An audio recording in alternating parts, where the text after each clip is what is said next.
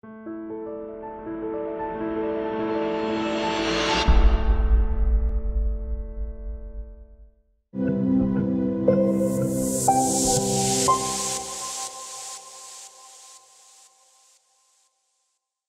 you all for coming to my talk on the impact of high-frequency trading in experimental economics.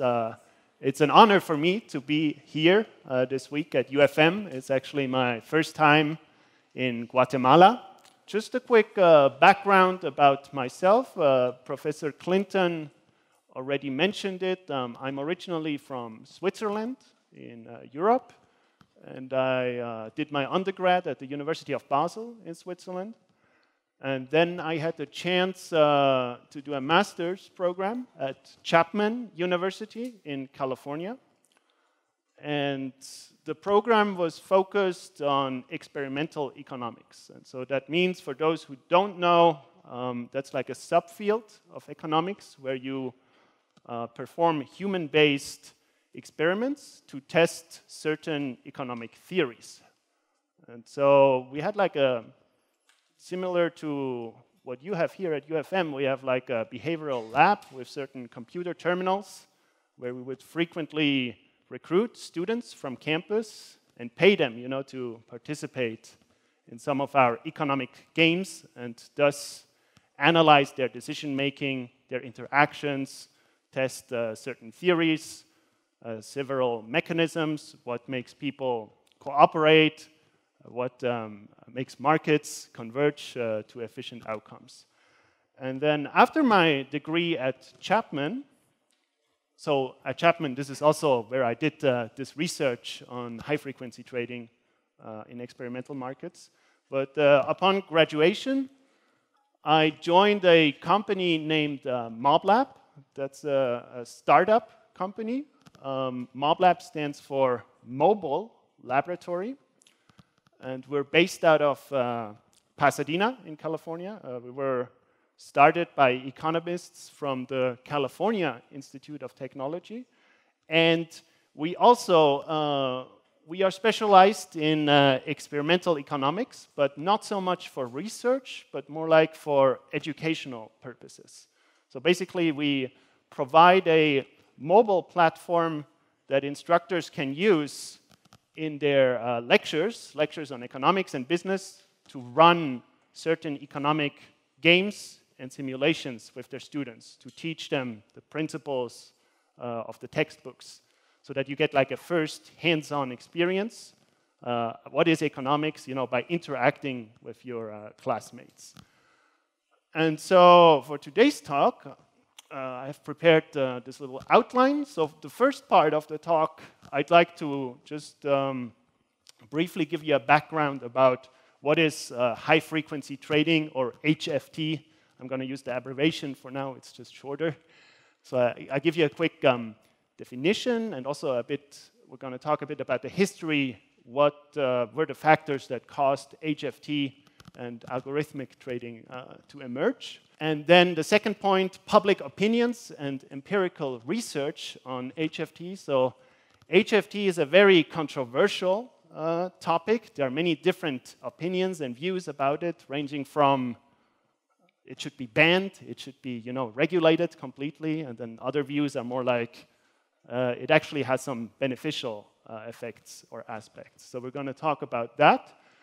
And then in the second part, I would like to talk about the specific experimental research that we did at Chapman University about the impact of high-frequency trading. And so we're just going to talk real quick, why experimental economics, why economic experiments, what are the benefits of economic experiments compared to just, field or empirical research. We're going to talk about the design and the hypotheses of the experiment, and of course, about the results, and then just a quick conclusion and summary. So let's get started. So I'd like to introduce my talk with this map. And basically what this map shows, it shows the northeast of the United States, right? So we have Chicago here, and we have New York. And between those two cities, the distance is about 900 miles or 800 miles, more than 1,000 kilometers. The reason why I'm showing you this map is I would like to talk about a certain book. It's called Flash Boys by Michael Lewis that was published in 2014.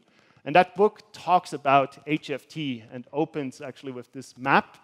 And this book kind of brought HFT or high-frequency trading the first time to the attention of the broader public. That was like the first time in 2014 when people, journalists, newspapers started to talk about high-frequency trading. And so basically, what the story behind this map is that in 2010, a company named Spread Networks, they built a connection, a dark fiber optic cable, an underground cable, in as straight as possible line to connect the New York Stock Exchange or other stock exchanges in the New York area with the Chicago Mercantile Exchange. So these are two trading platforms.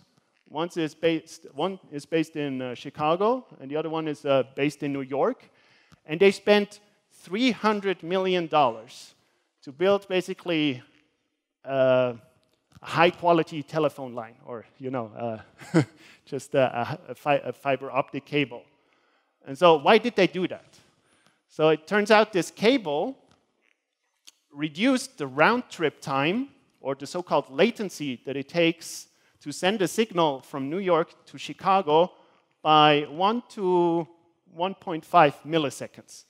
So that's 0.001 seconds. So it's a very, very short time frame, right? It's beyond human capacities. It's more than or it's less than the blink of an eye almost, right?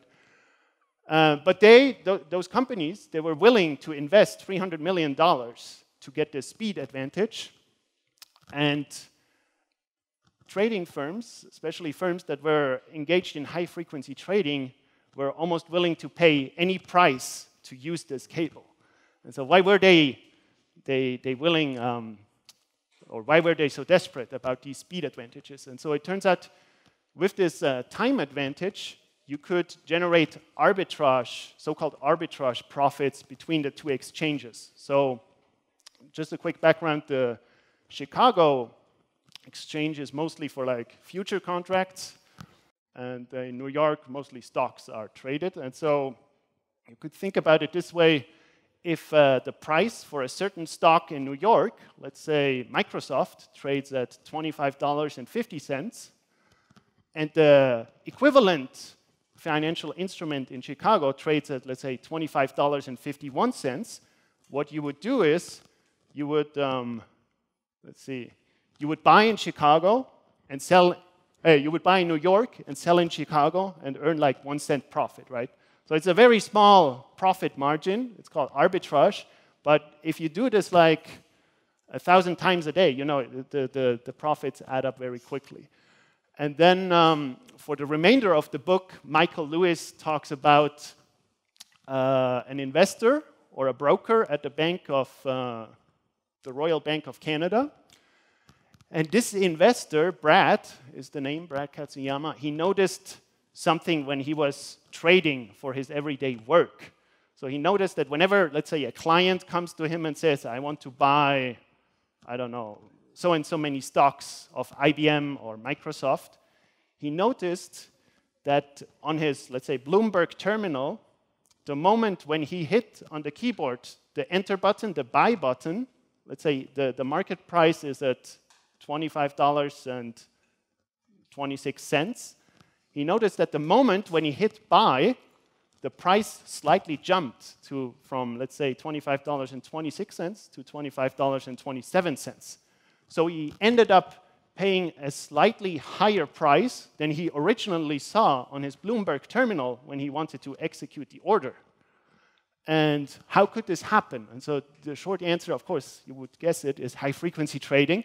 And we're going to talk a bit more about the details. But Michael Lewis, in his book, kind of concluded, oh, markets are rigged. They're manipulated. This is unfair. It should be banned. And so in my talk, the goal is to kind of explore these positions a bit more and really get to the ground what is really behind high-frequency trading. What is high-frequency trading? So these are two pictures from the New York Stock Exchange. One is from 1932, and one is from 2007. This is actually the picture that is still prevalent in a lot of people's minds when they think about stock exchanges, right? There's a hectic crowd of brokers that yell at each other, sell, or buy. But turns actually out nowadays, most of these brokers or floor-based trading has been replaced by computers or so-called trading algorithms. So algorithmic trading, there's another abbreviation for computerized trading, algorithmic trading, I will call it AT for now on. And this graphic basically shows you that the percentage of transactions, of contracts that were formed at the New York Stock Exchange that were solely conducted by or executed by algorithms. So you see in 2003 it was about 15%, and then by 2012 it was 85% of all transactions were actually executed by computers or computer programs. And so there was, you could really call it a digital revolution, like in many other fields around that time that also took place at the stock markets or the financial system. High-frequency trading is a subset of algorithmic trading. So there is no clear kind of definition or border between what is high-frequency trading and what is algorithmic trading. So many of these trading algorithms, they pursue very simple strategies. For example, the computer program would say, buy so-and-so many stocks of IBM if the price drops below a certain threshold, right? That's very simple. That's a so-called limit order. But others, they independently pursue a multitude of very complex and sophisticated strategies and can act independently. And those are so-called high-frequency traders. And so this study from 2017, they estimate that about 10 to 40%,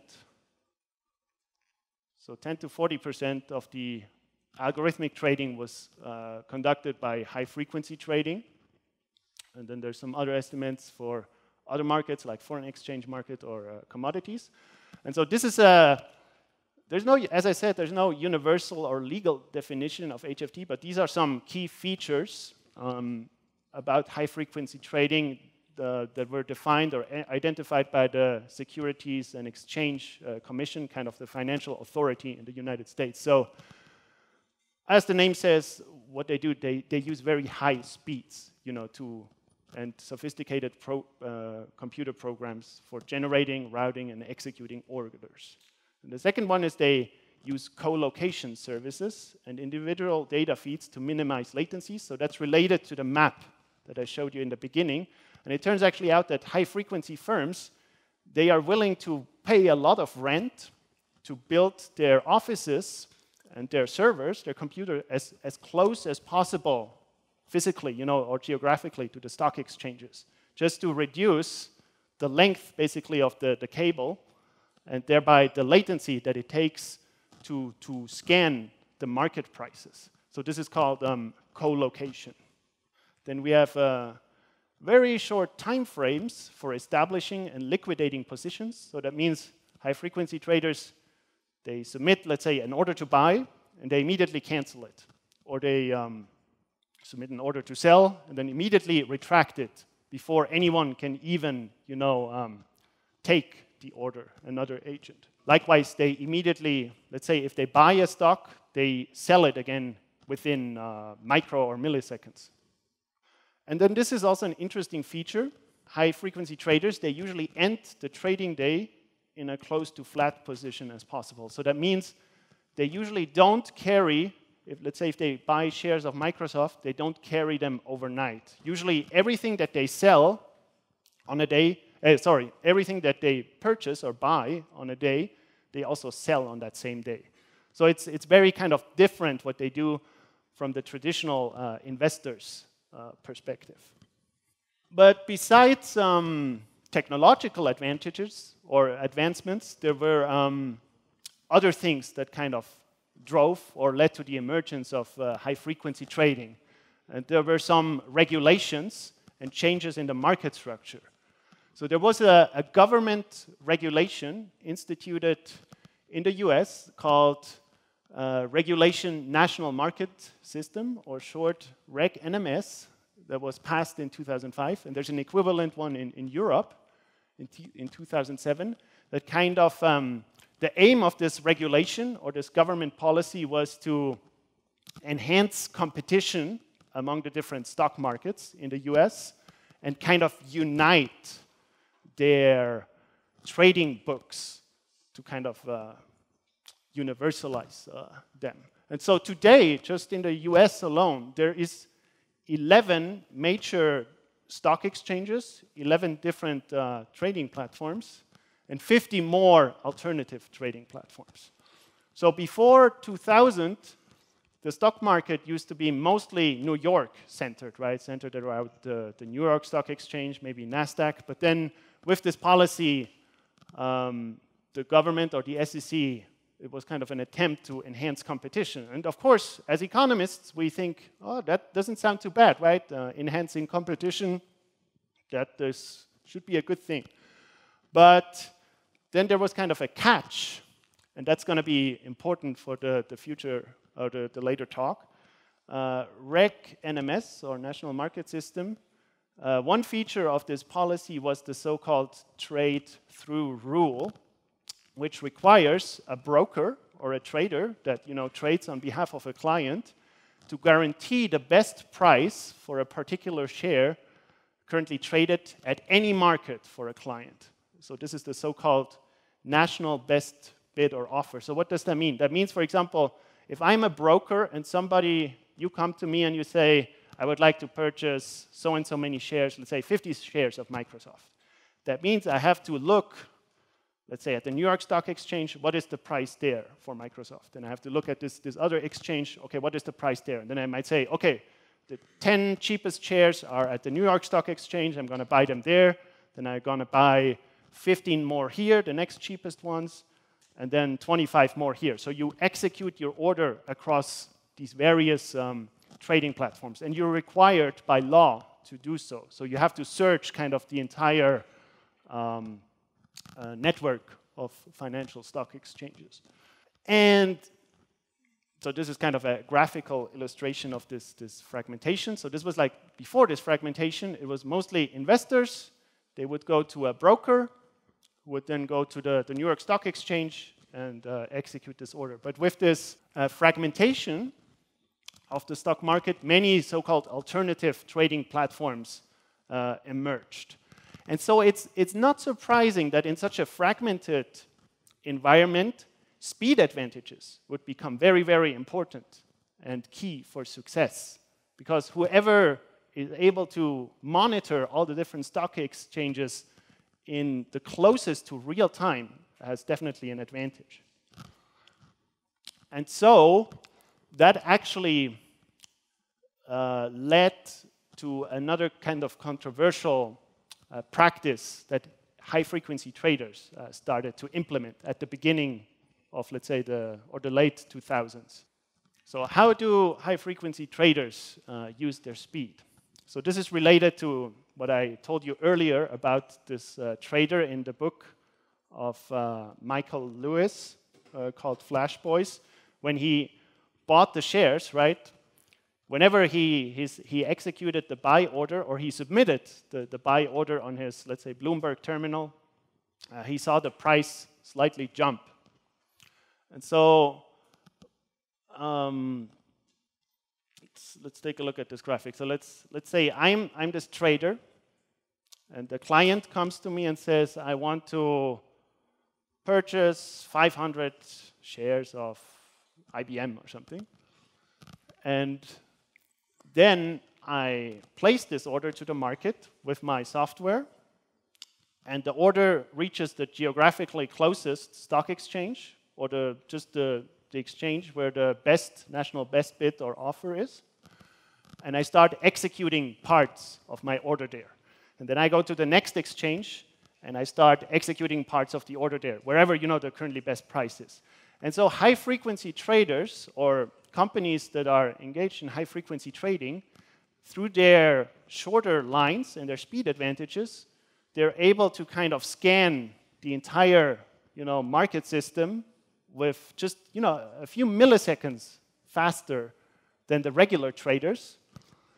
And so they will notice if a large order, it's mostly for high volume orders, is executing at this stock exchange and at that stock exchange. So they can, through their trading algorithms, they can try to predict with a certain probability that somebody is right now trying to purchase IBM stocks. So what they will do is, once they have certain confidence, and when I say they, I mean the computer algorithms, everything that I'm talking to, it happens within fractions of a second. If they have certain confidence that, okay, somebody is executing or planning to buy a large amount of IBM shares, they will race ahead of you to the other stock exchanges and buy before you all the good offers and post new offers at slightly higher prices. And so that's what Brad, the character in that book by Michael Lewis, experienced. Whenever he wanted to purchase the stock, the price slightly jumped, just by a few cents. But of course, Brad, as someone who does trading in his everyday life, executing large market orders, he noticed that, right? And it started to accumulate. And of course, it's not surprising that this practice is very controversial, right? You could say, it's very unfair, right? I mean, someone just who is faster can race ahead of you, and kind of, Michael Lewis calls that front running. And then another controversial thing about high-frequency trading are so-called flash crashes. So this is a pretty cool graphic. I don't know if you follow the stock markets. In 2010, the Dow Jones Industrial Average just dropped by almost 1,000 points within, what is this, just a few minutes, and immediately bounced back. And you have to imagine this happened within seconds, minutes, right? And nobody really knew what was going on because 80% of trades are executed by algorithms, and so people were like, "Whoa, what's going on there? Like, how could this happen, right?" And so the first people or practices that got blamed was, of course, high-frequency trading, and everybody was like, "Oh, let's ban high-frequency trading. They are to blame." But then, and actually, on September 2nd, in 2013, Italy became the world's first country who introduced a specific tax on high-frequency traders, or like stocks that are held for less than, 0.5 seconds. So if you buy a stock and you sell it within less than 0.5 seconds, then you pay a certain tax. But later, actually, it turned out that this crash, the cause was not a high-frequency trader. It was actually caused by an error in a regular algorithmic trade that kind of caused this. But there's no doubt that high-frequency traders kind of helped to accelerate this shock, but also helped to kind of bounce it back. And so, with these controversies, we saw this practice of front-running when high-frequency traders just used their speed advantages to employ regular, slower traders, and these flash crashes. This is just one example, by the way. There was a deep need, to conduct more research on high-frequency trading and algorithmic trading. And so researchers at many universities, they analyzed market data, compared it with before 2000, 2010, and afterwards. And so it's actually surprising that most academic studies, they conclude that high-frequency trading improves the markets. That speed advantages help the market. And it's just because over the years, if you look at the market data before 2000 or 2010, if you look at market indicators such as volatility or the bid-ask spreads, the costs of trading, the book depth, they have improved over this time. But it's very hard to determine what was the cause of that improvement? Was it just like the digital revolution? Was it the enhanced competition? Or was it the speeds, the high-frequency traders? And so I just brought this quote from this study by Jones in 2013. He says, empirically, so for researchers, it's very challenging to measure the incremental or the isolated effect of high-frequency trading on top of all other changes in equity markets. You know, there's so many other changes that are going on every day, right? And so we do not get to observe the counterfactual, which in this case would be a world without HFT. So, you know, as a researcher, ideally you always want to have like A/B studies or A/B testing, right? You want to look at the environment with HFT and then without HFT, and then you compare them. But in the real world, this is nearly impossible because right now everyone has access, you know, to sophisticated computers, to low latency infrastructure. So it's hard to determine whether the improvement of market quality over the last years was because of HFT or was impeded by HFT, or if HFT had no effect at all, right? It's very hard to determine that, the isolated effect. And with that, I would like to actually switch to the research that I did, and that was kind of the motivation for the experiment that we did, because experimental economics, in any field, you know, of economics, really allows you to do that, what I just said. You can kind of, in an isolated laboratory environment, you can study the isolated impact of a certain treatment, in that case, high-frequency trading. So I'm going to talk about that a bit more, but I think first, I'd like to give you a quick chance to ask any questions, if there were any questions about the first part. Yes, sir? It is the way to scan stop or limit orders before they execute. Limit orders? Yes. Yes. Very good question, and we're going to talk about that later during my talk. So it is mostly market orders that are subject, high-volume market orders that are very vulnerable, that can, you know, be targeted by high-frequency traders. As a limit order, you know, if you say, I want to buy that stock if the price drops below 50, you're going to receive a price, you're going to pay a price of 50 guaranteed, right? Or because it's just by the definition of that order. So that's a very good point, and we'll actually get back to that later in the talk. Does everyone kind of know the difference between a limit order and a market order? So limit order is like, I'm willing to buy at 50, and you just wait till a seller accepts your 50. But a market order is, you say, I want to buy now. I accept whatever the current market price is. Yes, please. Does high-frequency trading actually harms the profits of people who don't have access to that algorithms?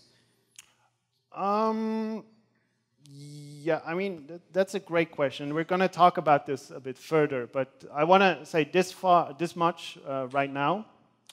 Again, so the research is very kind of in favor of high-frequency traders or algorithmic trading in general. They say the enhanced competition, the advancements in technology reduce the fees on the stock markets, so it costs for you as a broker, or also, I mean, all cost reductions are ideally passed on to the clients, to the investors. You get to benefit from that. But then, of course, there are certain strategies. I mean, if you see that, and especially if you're a broker, then it harms you. And let's say if you're the client of a broker, then the higher price that your broker paid will eventually be passed on to you, right? So, and that's really, that question was really the motivation behind the experiment that we're going to talk about, to really study that incremental impact of certain high-frequency trading strategies. So, very good question. Maybe if there's one more question, then we can talk on, just for the sake of time. Yeah. So very good question. That was kind of the motivation. We really wanted to study the incremental impact of a high-frequency trading on everyday traders, you know. And so to study the isolated impact, we conducted this laboratory study where we had 2 treatments, basically a high-frequency treatment and a treatment without high-frequency trading. And just to give you a quick background on the research with economic experiments, so that person, this is one of the founding fathers of experimental economics. I'm sure some of you know him, so that is Vernon Smith, who was the first one who actually showed in a laboratory experiment where, let's say, you have some buyers and some sellers, and you let them trade with one another, that the market converges to what the theory would predict, right, to the equilibrium price and the equilibrium quantity.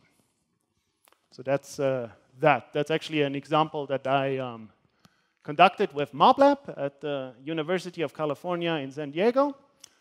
And so basically, we had a classroom like this, and we said, okay, half of you are going to be buyers, and the other half of you are going to be sellers.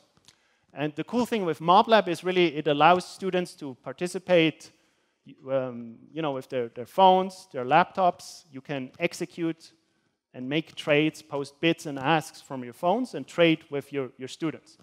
And so the buyers, they had values, and the sellers had costs. And I'm going to talk a bit about that later. But then when we run this market, you see at the beginning, the red dots are all the transactions that happened.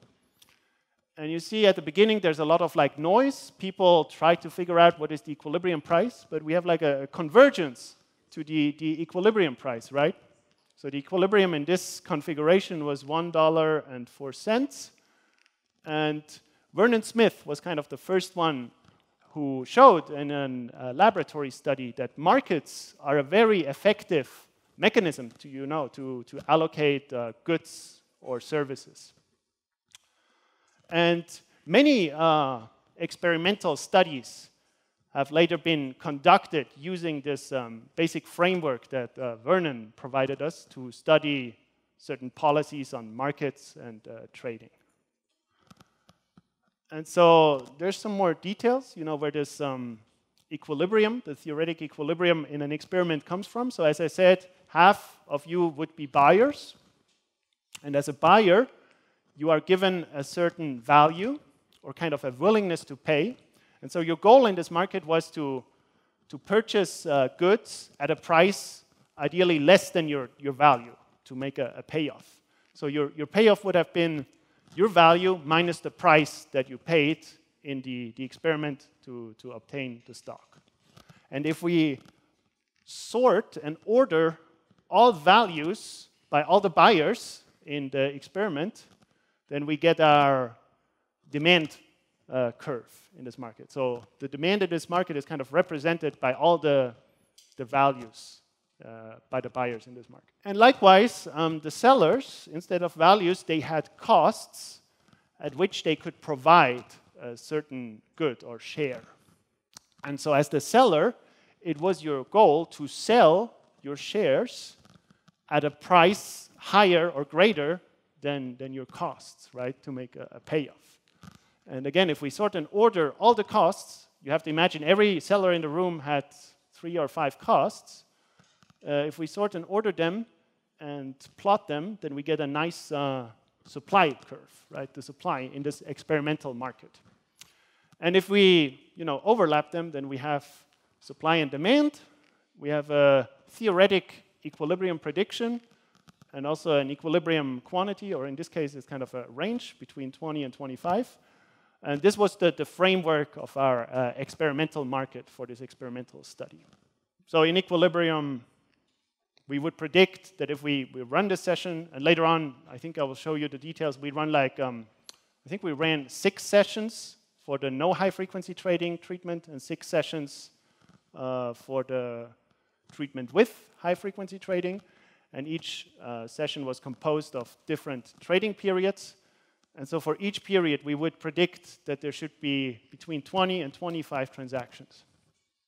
And then this is mathematically how the demand function looked like, where the values of the buyers were drawn. And so the main takeaway of this is that we added this X.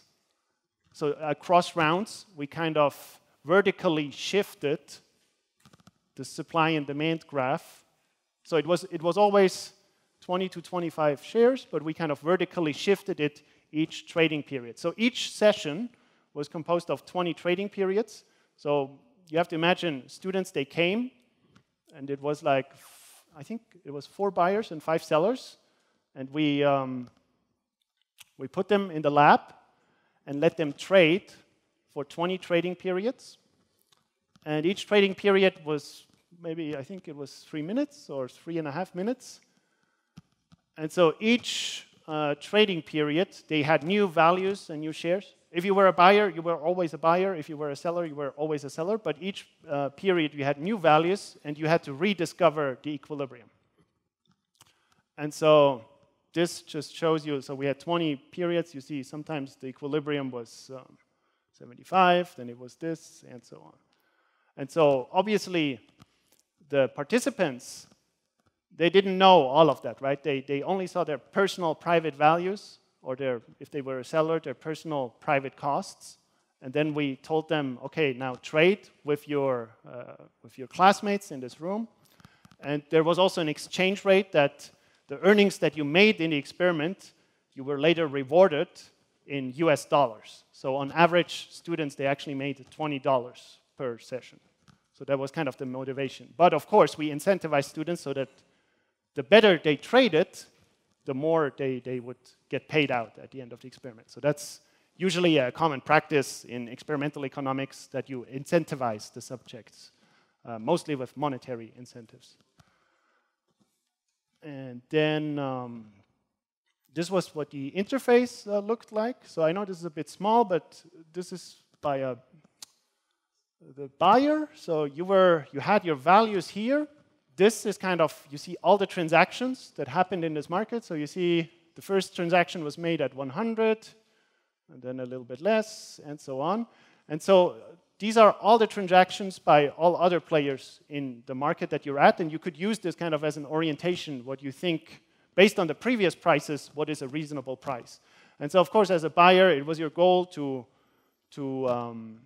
purchase goods, ideally as a price beneath your value to make a profit. So in this case, his first value, he bought a share for 98 cents. So this, it's a little bit small, but it says 120 is his value, and 98 is the price that he paid. So 120 minus 98, the profit was 22. And that goes back to the question about the limit orders and market orders that you had. So you could purchase 2 ways. You could either just submit a market order and kind of accept, these are all the offers by the sellers at which they're willing to sell you the good, just accept kind of the lowest current price in this market.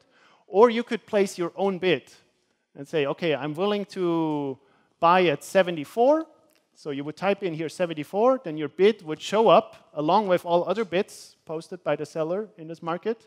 And you would just wait until a seller accepts your 74. So you see kind of the difference between the limit order and the market order. So the market order, if you just say, I want to sell, I want to buy now, then you just accept whatever is the current market price, right, what you see. And so naturally, it can be, even in a treatment without high-frequency trading, right? Let's say you see here there's 80, and you want to buy that, but somebody is slightly faster than you. You know, it can happen. Somebody at the same time thinks, I want to buy that, and he just clicks the button a bit earlier on the computer. Then he buys at 80, but you actually end up with the next best price. You end up with 82. So you paid $2 more than you originally wanted. And so that's going to be key later for the experiment. And then again, limit order is just, you're kind of on the safe side. You say, hey, I'm not willing to pay more than 74, so you place a bid of 74, and then you just wait till a seller accepts it. But of course, it could be that it never gets accepted, and you end up with not buying any share. So that's kind of the difference between the two types of orders. And so this is what I already said. So we had, for each treatment, we have 8 sessions composed of 20 trading periods. And then kind of the catch that we implemented to make this more like reflective of a high-frequency environment, we wanted really speed advantages to matter. And so we imposed a 3-second time delay for all actions that were made by the students or by the humans in this market. So this is kind of the key feature about this treatment. Normally, whenever you hit, let's say you say, okay, I want to buy at 80, then it gets immediately executed, right? But we said, okay, let's say if you click, I want to buy at 80, it would take 3 seconds for your signal to reach the market, and then you would just buy the stock at whatever price the market price is after 3 seconds. You know, and most likely if there's no high-frequency trading, it's still going to be 80, but there's the time delay just increased kind of the risk that somebody was submitting a similar market order slightly a few seconds before you, and you would not end up with the price that you actually wanted. So we kind of slowed down the human traders in this market. And the same thing was true for limit orders. Let's say you wanted to submit a limit order to buy at 74. It would take 3 seconds until your limit order shows up in the market book. And the same was true also for retracting orders if you wanted to take back a limit order. So for the control group, or just, I call it the latency treatment, this was like the treatment without HFT, we just had this time delay. So we told students, hey, you're going to be trading in this experimental market, and just be aware that each action that you take, there's going to be a 3-second time delay. And we also told them, or made them aware about the risk of this time delay. We told them, okay, it could be that if you hit market order, that the price after 3 seconds is no longer available, and you just end up with the next best price, right? And then for the high-frequency trading treatment, we imposed an HFT algorithm that would target students' market orders, similar to the way what we saw earlier. They would kind of race ahead of you and kind of exploit your orders. So that was one strategy, and then the other strategy was just they would make arbitrage profits whenever there was like an overlap between limit orders. We're going to get a bit more into the details.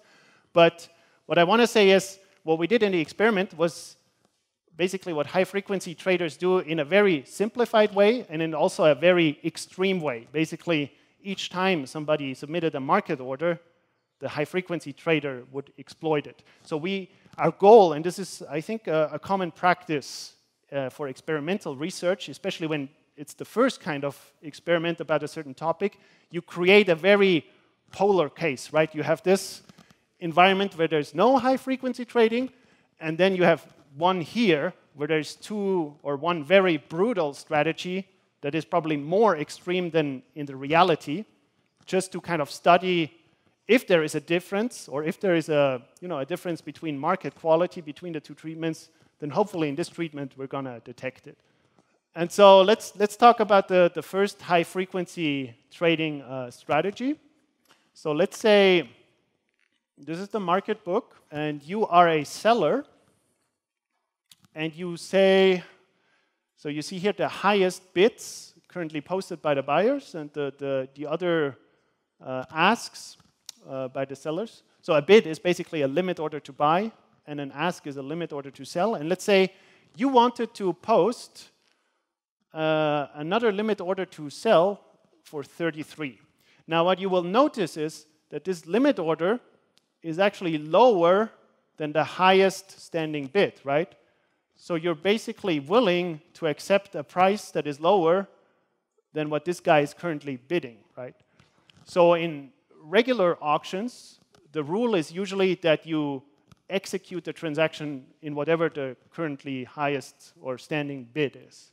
So, but what we did is, due to this time delay, we had kind of a queue to which all actions were listed before they reached the market. And so you have to look at this from top to bottom. So here is the seller's limit order for 33. And then the high-frequency trader, he had like a speed advantage. He wasn't subject to that 3-second time delay. He placed 2 orders in front of you. One order was to sell, and another one was to buy. So basically what the high-frequency trader did, let's say right at the moment when you placed this 33, the high-frequency trader would would sell for 35, and he would place an order by its own at 33. So what happens next is my order of 33 reaches the market, and I make a contract at 33. So instead of selling at 35, you basically sold at 33, which is, to be fair, still what you originally were willing to sell, right? But in an environment without high-frequency traders, and when there's no one faster than you, you would have sold at 35. And so, of course, the high-frequency trader makes a profit of $2. So that's one strategy. The HFT just exploited any kind of arbitrage opportunity that might have arisen from this time delay. And then the other one, we called it front-running market orders. This is this controversial strategy where somebody places a market order, and then the HFT races ahead of you and purchases the order before you and then posts a slightly higher price. So you end up paying more than you originally, than what the price was originally when you submitted the order. So let's take a look at what this looks like. So this time, imagine we are a buyer, and we just want to buy a share right now. And we see the lowest current price, the moment when we hit the buy button, is 40. So I say, OK, I want to buy at 40. What happens is my market order gets again added to the queue, and the high-frequency trader placed 2 bits of his own in front of you. And so basically what the high-frequency trader would do is he would place a bid to buy at 40 and then place a limit order to sell at a slightly lower price what the next best bid in the book is. So and what that looks like is, first, the high-frequency trader takes the 40, and then he posts a limit order to sell at 44.9. And so now my bid to buy comes, and instead of originally at 40, I buy at 44.9. So I pay $4.09 more than I originally saw, right? And so that results in an arbitrage profit for the high-frequency trader of $4.9. And just some other details about the 2 treatments. We didn't tell subjects that there's a high-frequency trader. And the reason we did that, we told them there's a time delay, and you have to be aware if someone is faster than you, you might not end up receiving the price that you saw when you submit the order. But other than that, we didn't tell them that there's a high-frequency trader. So they were exactly the same instructions, and the reason we wanted to do that was, or we did that, was really that any potential difference between the 2 treatments would arise endogenously just from the behavior or the trading behavior of the students. And so we conducted this series of experiments, and these are kind of the key variables that we looked at. Volatility, the price volatility in the market, which is basically the standard deviation of all contracts. Then the allocative efficiency, so this is related to, if we just go back real quick, here, so there's a theoretic surplus that can be achieved in such a market, and we just analyzed how close people converge to that theoretic surplus. This is kind of a proxy for the efficiency in a market. And then we looked at bid-ask spread. This is kind of the difference between the lowest standing ask and the highest standing bid, and it's kind of a proxy for the trading costs, or kind of the round-trip costs in any market. So lower spreads are usually better for traders. That means if you bought a stock and you want to sell it again, you don't lose too much money. And then book depth is a measurement for how many bids there are, or how many asks and how many bids there are currently posted in the order book. So the more orders there are in a book, or in the market book, you can say the more liquid that market is. That means there are more opportunities if you want to sell something. There are many people who are willing to buy from you. And if you want to buy something, there are many people who want to sell from you. So, and we used for bit depth and for order depth, or book depth, and for bid-ask spread, we just used a time-weighted average for all trading periods. Then, of course, our hypothesis was, is there any difference between the two treatments for these measurements? And so this is just the interface again for the control group. And then what we saw for so this converges pretty nicely, you know, as economic theory would predict. No high-frequency traders, they reach this quantity, equilibrium quantity of 2025. So this is just a sample period. But this is now for the high-frequency trading treatment. And you see, if you look at these two, so there were like 22 transactions. With the high-frequency traders, we had trading volumes of up to 40.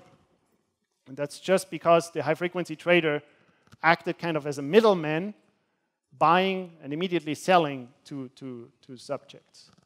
So almost in, I think, more than 90% of all contracts, a high-frequency trader acted as a middleman between the buyers and the sellers. And so the trading volume was almost double than what it was without the high-frequency traders.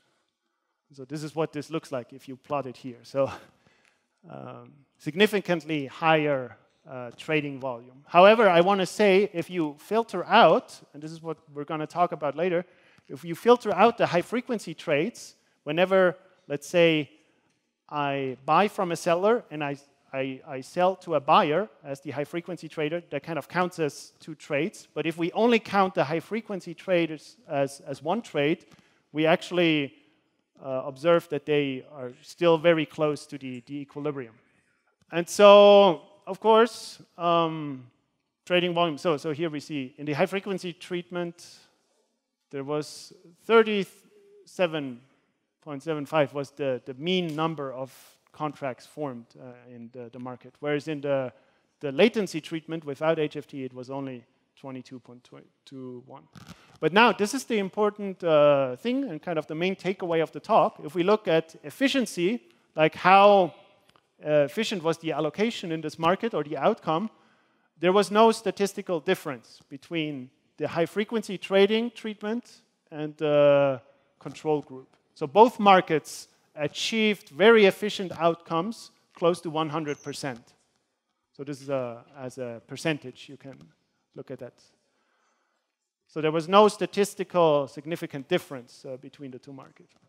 And then the same for the bid-ask spread. This is what I told you, kind of the time-weighted average across the periods between the lowest standing ask and the highest standing bid. You see, it was slightly lower, actually, which is good, you would say, in the high-frequency trading treatment than in the latency treatment. But again, it was not statistically significant. And the same for book depth. You know, remember how many orders are in the market book, how many limit orders are there at any given point of time. It was slightly higher in the control group, but again, no statistical difference. But then, of course, if we look at the subject earnings, like how much money the students made, it's not surprising that in the control group, they made more money on average than in the high-frequency trading average. So this is maybe a little bit less than 10% more, right? So there was a statistical difference between the two groups, which is not surprising because that's how we designed the market, right? And so that's maybe back to your question. There's definitely, if you have this brutal environment where, you know, subjects don't even know that there's high-frequency trading and they just act as if they don't know, and then there's definitely some potential for exploitation. But then again, if we look at another indicator for market quality, which is volatility, you know, how volatile are the prices, there was, see, these numbers are very close, so there was no statistical difference between the two markets, or between the two treatments. And so what are the conclusions? So as expected, the high-frequency trader increased the trading volume, and it decreased the earnings of the non-high-frequency traders. But we do not find that these high-frequency trading strategies, and again, in this experiment, they were very brutal. This is not necessarily, how it is in the real world. It's like a simplified, polarized environment. But even in this very polarized environment, where you have these predatory strategies, there was no reduction in market quality based on the standard measures.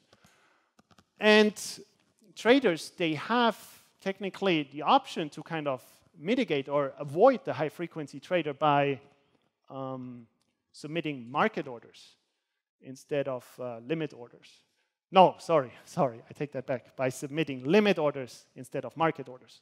So market order is the one where you say, I want to buy now, and that kind of gives the high-frequency trader or other strategies room, to really exploit you. Whereas if you just submit limit orders, you're guaranteed to receive at least the price that you posted, right? And so what is kind of my main takeaway that I want to give you from this? So as you saw in the beginning, high-frequency trading in the broader public, in the news, in this book by Michael Lewis, even by, I think, the video that you were sent. Who watched the video yesterday? There was a video sent. The video, I think, does a very great job in explaining what high-frequency trading is, but it is also very opinionated. It says, oh, high-frequency trading should be banned, should be regulated. But as we have seen in the talk, we have to be very careful if we impose regulations, right? Because this regulation national market system was actually originally something that prepared the stage for high-frequency traders. So we need to be very careful if we, let's say, as a policymaker, impose another regulation, because we often do not know what the side effects of regulations are. And so that's why I really like this quote by F.A. Hayek, and I just posted this here also because we're at UFM and it's Austrian economics, but I always like this quote, right? It's the curious task of economics is to demonstrate to men how little they really know about what they imagine they can design. And so it sounds very complicated, and I have to admit, it took me a few times to read that because before I fully apprehended it, but it talks about men, right? Men want to design stuff. They want to, especially policymakers, they say, okay, let's ban high-frequency trading, or let's impose a regulation that increases competition among markets. Oftentimes, when we implement a policy or a regulation, there are side effects, unknown side effects, and some of them can be unwanted. So in the case of regulation national market system, nobody kind of knew that this regulation would actually be something that acts in favor of high-frequency trading. So the task of economics is really to analyze these complex structures of economics and to really help people to make, who are policymakers, to make smart decisions about regulations and policies. And sometimes no regulation is better than any regulation. This is, I think, also an important lesson that sometimes, how do you say, the treatment is worse than the disease, right, with a patient. So with that, I'm at the end of my talk, so thank you very much for your attention.